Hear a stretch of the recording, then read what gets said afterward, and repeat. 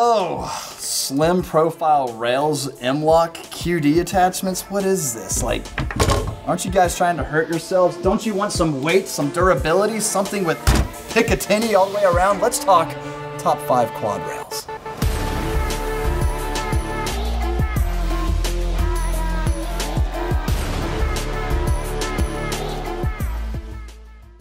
Welcome back, everybody. Clint here today with Classic Firearms, here to bring you another top 5 of mine because, well, I like sparking some sort of debate and making people mad in the comment section. So what today's segment is all about our rail systems.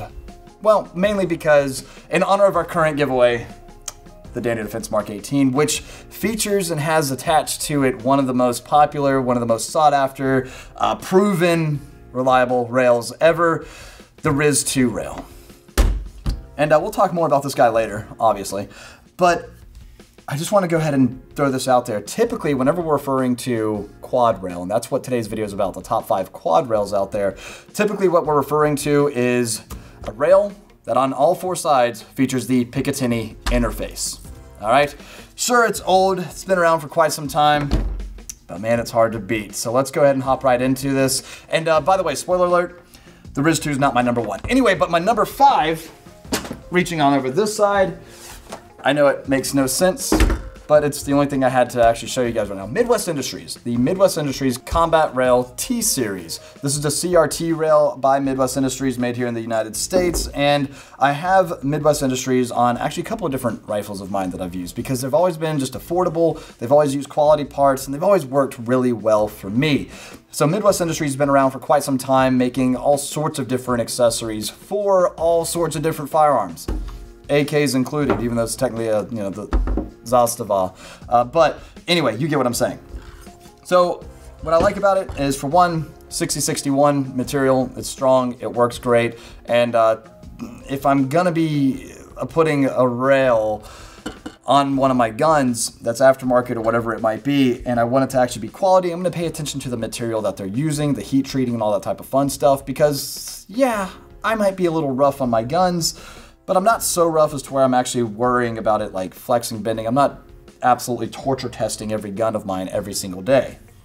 Every gun, every day, but you know, whatever. So I try to go with something that is quality in materials and also has some features that I like. For instance, one of those features, and something that Midwest Industries features on a lot of their rails, are the integrated QD that you see on this guy. They try to put them just about anywhere they can, at least 2, so 1 on each side, on a lot of their different rails. And what I do like about Midwest Industries also is they pretty much make a rail for everything and in different variations. If you want Picatinny or M-lock, or I don't even know if they're still making key mod, if they are, well, good for those of you that are still running key mod, I guess. But anyway, so I do like them that they're available, and they typically have a pretty good price on them as well. So Midwest Industries is my number 5. And let's roll on to my number 4 pick. Next up for my number 4 pick is the Centurion C4 rail. This guy right here is actually kind of unique in nature because it still utilizes like a 2-piece installation, but still free-floated. You're gonna notice too that on my list, they're pretty much all free-floated. Accuracy, man. But anyway, so yes, it is a 2-piece system that actually can clamp on just about any standard barrel nut, which is very cool if you ask me, because you don't have to have all sorts of these different types of proprietary parts or stuff that you can't seem to find, and that always adds to the cost. Granted, the Centurion C4 rail isn't cheap by any means, but it is quality, and you don't have to remove any type of muzzle devices. You can keep your front sight post on if you still want that, and so on and so forth. Clamps on, tightens on, boom, all of a sudden you got a Picatinny rail at the 12 o'clock, giving you 1 continuous for the upper receiver, and then, of course, all the way around, seeing how we're talking nothing about anything else other than quad rails. So I do like this system quite a bit. Also, too, you'll notice that this guy has heavy ventilation. There are just holes punched through all over this thing, and that of course allows for heat mitigation. So if you are running this rail, you might notice that if you are running let's say longer rates of fire, faster rates of fire with your AR or whatever it might be, it might get a little hot on you. But that's fine, because once it starts to cool down, it might cool a little bit quicker because, well, heat dispersion. Makes sense. So very neat design, patented by Centurion. So check out the Centurion C4 rail. Again, a little pricey, but it is definitely quality. with that being said, let's move on to my next pick. Next up, BCM. BCM and their QRF, the quad rail free float that they have to offer. It just screams simplicity and durability. This thing right here, especially for the price point, it's really going to be difficult to find any other rail that's gonna beat this guy and be as affordable as it is for as quality as it is. Still 6061 T6 treated, so awesome. And on top of that, of course, made here in the USA. BCM has been known for a long time. Those kind of guys that don't really need to like advertise themselves because, well, BCM just makes great products. Granted, their name's all over the place, and that's because people recognize the quality. Can't argue that. So BCM for my number 2 position, or excuse me, my number 3 position, makes sense here. And with that being said too, I think I can get away with saying this. Our next giveaways feature some BCM products, but yeah, you'll just have to stay tuned for that. But anyway, again, number 3, the BCM QRF, and also too, just to keep everything fair, when I've been kind of looking at the prices of all these two, and we don't always talk about price here because the internet's forever. Inflation obviously isn't. Well, I should say the current price of things. You never know what's going to go up and go down. But anyway, so we don't like to advertise too much price here because, like I said, it could possibly change the moment the video goes out and be different from what I'm recording. So to make sure everything was the same across the board, I did try to find all the rails to be about the same length, 12.6, within that range there, about 12 inches or so. So that way, whenever I am comparing these, I am getting an honest price point difference. So again, for the price, for the quality, for the name, and everything else that you're getting, BCM has it covered. And of course, they can use their system with the low profile gas block, the front sight block if you have it, and just about everything else. It's just I would recommend taking it somewhere to get installed in case you do have to slip that over the front sight block, because removing that thing can be a pain. Anyway, I'll leave it off there. Now let's go ahead and talk about my number 2 pick. Riz 2 for number 2, the Daniel Defense Riz 2 rail. Put it this way, my Mark 18 that you guys know and sometimes hate, it gets a lot of use and everything else. What I have here is the M4A1 by Daniel, and yes, of course, it features their Riz 2 rail. They recently announced the R3, which is pretty much the same, but M-lock on the sides and on the bottom, which again, very cool, but not what we're talking about today. But you're still getting that very sturdy lockup, and that's one of the coolest things about this gun. The lockup feature on this guy is super noticeable. And it's one of those trademark things where it's just like, okay, yeah, that's obviously a Riz 2 rail. I can see how it integrates to the upper receiver, super tight. And one of the coolest things about the Riz 2 is, well, being able to attach a grenade launcher to it and still be free floated. That's awesome.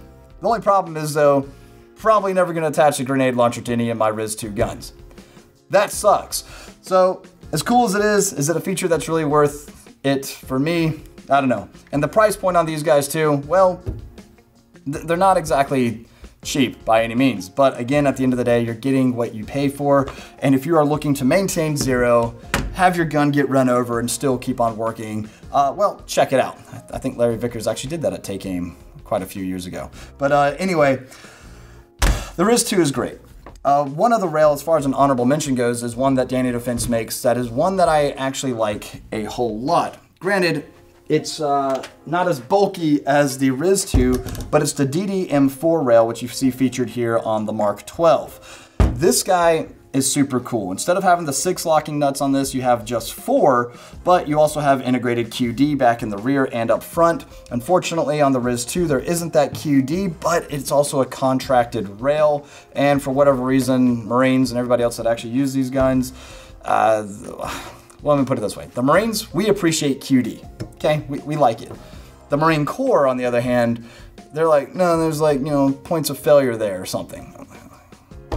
Whatever, dude. I got guys walking around with paracord slings and you're worried about QD. Anyway, so the M4 rail, I like it because of how thin it is. It's definitely lightweight, especially on the Mark 12 here. This is just a lightweight gun, which doesn't make sense, seeing how it's kind of more of a DMR SPR roll.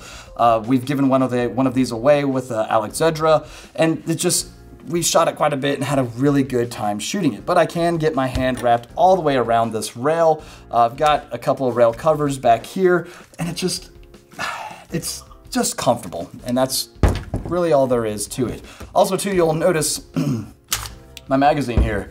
It's a mag by TamFamgram on Instagram. He's got the little topography design on these. Go check him out. He's in Washington State, which is very unfortunate for a lot of you guys right now because they just changed what they considered to be a high capacity or standard capacity magazine. Make sure all of you are staying up to date on your state laws because, well, your Second Amendment is under attack every single day. So make sure you're supporting organizations like Gun Owners of America, Firearms Policy Coalition, who are actually trying to preserve your Second Amendment rights. And my mind is standard capacity is whatever you want it to be.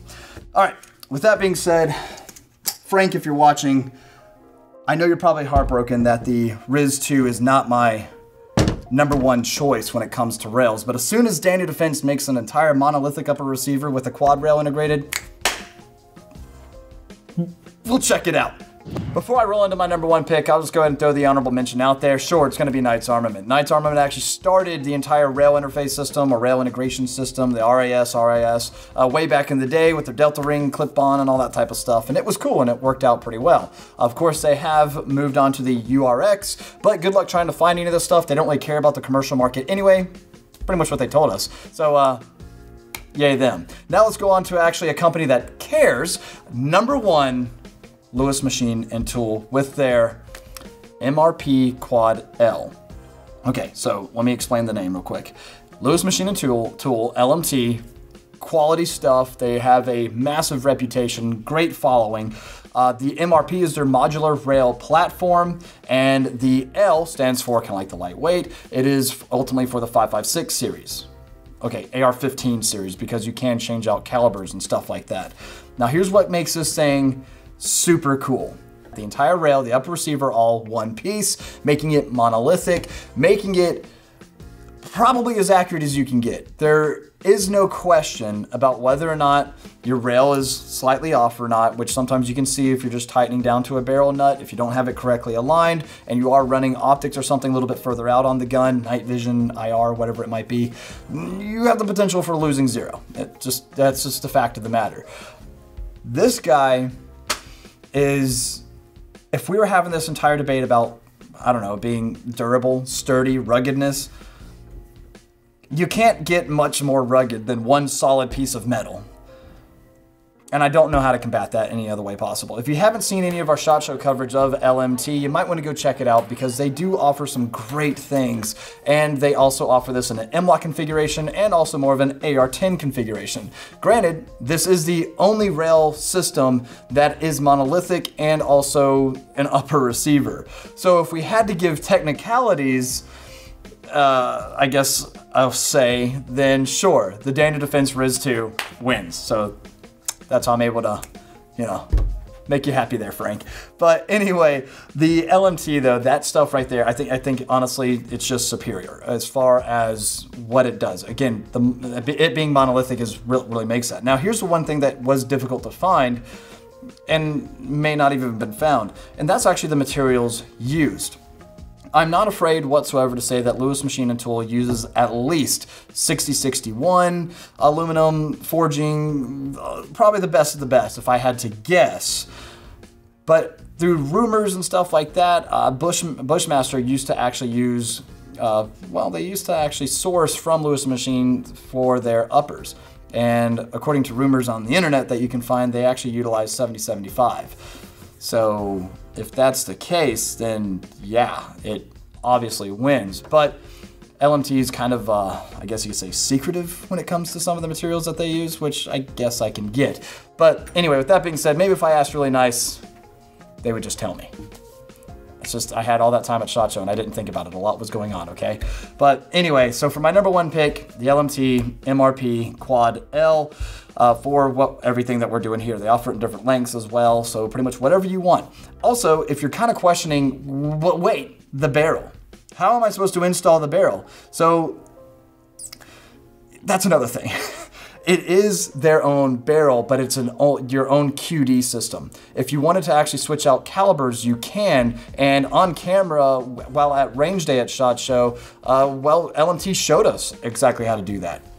So it's just a super quick system that you can use to change out calibers to, do pretty much whatever the heck you want to. So they do still offer modularity while being as strong as possible. So again, very impressive stuff from LMT, and hopefully you guys will be seeing some of their products back here on the wall sometime soon. But anyway, I'll keep it kind of, I guess I'll end it there. Really, there's not many other rails out there that I can talk about, and I'm sure there's a few that you guys can. So head on down to the comment section below. Let us know exactly who are your top 5 favorite rail manufacturers. Doesn't have to necessarily be quad rails and all, but I want to hear from you guys. Who do you like? Of course, there are a lot of them out there that make some pretty unique rails, super lightweight stuff. Today was obviously all about those little quad rail boys for obvious reasons. But anyway, let me know down in the comment section. I'll leave it off there. Don't forget to head on over to classicfirearms.com to get your entries for a quad rail of your own Riz 2 for the Mark 18 pistol that we're currently giving away. One of you guys DM'd me, magdump_Morgan on Instagram, asking why do I have a vertical grip on my Mark 18 but an angled foregrip on this Mark 18? Quite simply, this one is manufactured and recognized as a pistol, hence why this is a pistol brace and not a stock. And the Mark 18 that is mine personally is an SBR. Follow-up question is, would I prefer the Mark 18 pistol or the SBR? At the end of the day, this is just a lot easier to obtain, more affordable at the end because you don't have to pay for the tax stamp, and you can do more stuff with it without breaking the law per se, like, I don't know, going across state lines. So personally, I would start off with the pistol. If you like that, if you're comfortable with how it feels and everything else, cool. If you want to SBR it, change it to an actual NFA item, you can do that later on. So hopefully I answered some of your questions. If you guys have any more, feel free to ask away. Of course, the comment section is there to help all of you guys in this 2A community of ours, are typically pretty helpful. So don't be toxic, be nice, be friendly, and start inviting more people into this community. And again, supporting organizations like Gun Owners of America. So I'll leave it off there. Don't forget, classicfirearms.com to get your entries in on the Mark 18 pistol with the PEC 15, with the dual pressure pad by Surefire, with the Surefire Scout Light, Magpul angled foregrip, EOTech holographic, G33 magnifier, also by EOTech, SBM4 brace, adjustable, which is nice. So, you know, can fit your forearm for if you got real long forearms or whatever. But anyway, okay, I'm done. I'll leave it off there, guys. As always, we appreciate you and your business. Utilize the code word Mark 18. God bless, and we'll see you soon.